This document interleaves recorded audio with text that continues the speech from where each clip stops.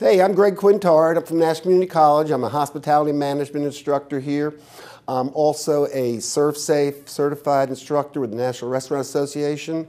And what we'd like to talk to you today about is how to prevent foodborne illness by understanding and controlling your temperatures. And this often is an area that confuses students because there's so many different numbers that you need to know and memorize. And the importance of it is not only in preventing foodborne illness, which we all know is a disease that people get from food, but to also realize that we need to understand where in relationship food will be stored in your refrigerator, because it's the temperatures that determine where that's going to be. So we need to know all our temperatures and where they are so we can get them in the refrigerator right, so we don't get people sick by things dripping on others. All right, so we all know that there are different conditions or factors that apply to foodborne illness, and as managers we can control those. Remember, we talked about the anachronism FATTOM, which quite seriously is the foods predominantly being those would be proteins, the acidity level, which would be neutral in acidity, right in the middle of the pH range. The two factors that you can control most as operators and managers are going to be your time and temperatures. And then we realize we have oxygen and moisture. Oxygen means, like, when we open something, where do we put it? Back in the refrigerator? Right. Refrigerate after opening. And moisture is water activities, how much water is in food products.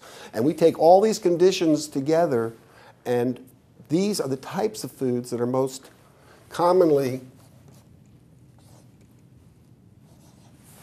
time and control for safety foods, okay? So, what do? We have to keep our foods out of the areas that are most prone to bacteria growing. That, quite frankly, is our temperature danger zone, isn't it? And we know that our temperature danger zone runs from 41 on the cold side and 135 on the hot side. So necessarily, if we're going to hold our food in a restaurant setting, it's going to be at 135, hot. We're going to hold our food at 41, cold. Same principle applies if we're delivering food. So if we deliver food anywhere, it's got to be maintained at 41. If we deliver food anywhere, it's going to be held at 135. The reason for that is right in the middle is room temperature, isn't it? About 70 degrees. And that's where microorganisms grow most rapidly. Also, our body temperature is right there,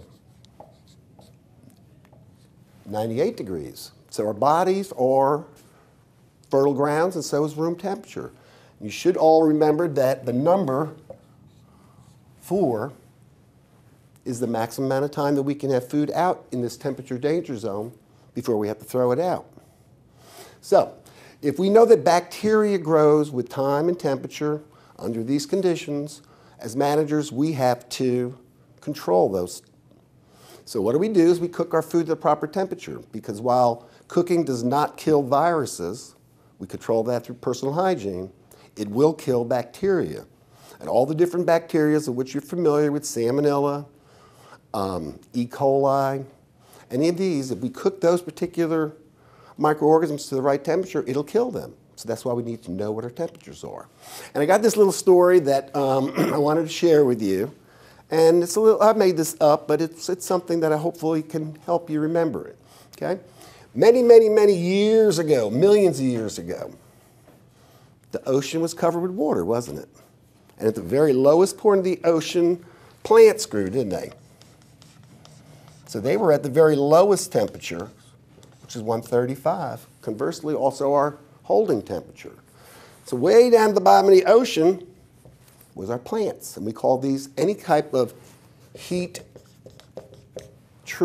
plant foods. So anything that's in the ground is 135 cooking. Well, as you probably all know, the mountains eventually came up out of the ocean. And what type of species loves to swim around in the ocean? Did you say fish? I thought I heard you say fish. All right, so we have fish that are in the ocean still. Well, they're a little bit above your plant products, so we cook them to 145. And as you all probably remember, what do fish lay? Eggs. So eggs and fish or seafood are all cooked to 145. Well, that fish got a little tired of eating seafood. You know how that gets. And he decided to grow a couple legs and start moving up the mountain. Well, he didn't get too far, so he was still at 145, and he's called meats. So any kind of meats that are whole meats, steaks, chops, whole cuts of meats, prime rib, anything like that, are only going to be 145. Well, he saw way up here at the top some lights. There's a big sun, so he decided he'd go find out what was going on up there. So he broke out of the water, but he didn't realize something. Another guy had beat him out. And what do animals like to do when they get together? Don't think it. What do they like to do? They like to fight, don't they? So when animals get together, they fight, and one of them got all ground up. So he's necessarily going to be at 155. So he kept moving up that mountain, got to the top. He still wanted to go a little higher to that sun, so he grew some wings. And he flew up. Except now he was really hot, so he had to be cooked to 175. So anything that has wings, which would be any kind of poultry product, will be at 165. The sun is very similar to what we would consider to be a microwave, wouldn't we? So a microwave is hot. Anything in the lower region will always be cooked in a microwave to 165. So as we switch over to here, we see that, well, he got a little too close to the sun, and he got his wings burnt. So what happened? Oh, he fell down out of temperature. But he liked it up there. So he wanted to go back up there, so he had to be reheated. And we had 2 hours for him to be reheated back up to 165. So anytime we reheat any kinds of food, it's going to be 165. If we have any kind of ingredients that have 2 or more, i.e. soups, stews, stuffed meats, anything, lasagna, that's got 2 items, and that's always going to be 165 also.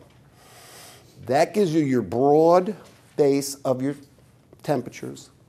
Now you're going to try to slide over here, and remember, we got to cool food also. So you got to cool food in how many hours? The 2 hours comes right here. You cool that to 70 degrees, which is our room temperature, in 2 hours. If you don't, what do you have to do with the food? If it's not cooled in 2 hours, you got to reheat it to 165 or throw it out. Then they give you an additional 4 hours to get it from 70 to 41 for a total cooling time of 6 hours. And we do that under the premises that it's moved through the most dangerous area of temperature, so they give you the extra little time to get it cool. So that becomes your cooling temperatures. There's a couple of little anomalies in here that you got to remember. One was eggs for immediate service is 145. If we're not going to serve them immediately, we're going to hot hold them in a steam table, then buffet eggs come over here to 155, okay? So now we see we got most of all of our key numbers that you're going to need to keep your food safe. Any questions? So now that we got our temperatures, the importance here is that we need to know what relationship they have in the refrigerator. So anything that's not going to be cooked will always go on. Ready-to-eat food will always go on top. And then we just work down the scale. So then you put your vegetables on the next shelf. Your fish or seafood and eggs should be on the next shelf. Your steaks and whatnot would be on the next, down to ground beef. And then finally, your poultry will always be on the last shelf. And if we maintain that, the premise is that chicken droppings won't drop on your produce, which is not going to be cooked. So if you know which relation, if I tell you, hand you 3 separate items, and you just know what, you already immediately know what shelf to put them on in your refrigerator. All these same practices work not only in restaurant, but obviously work at home too.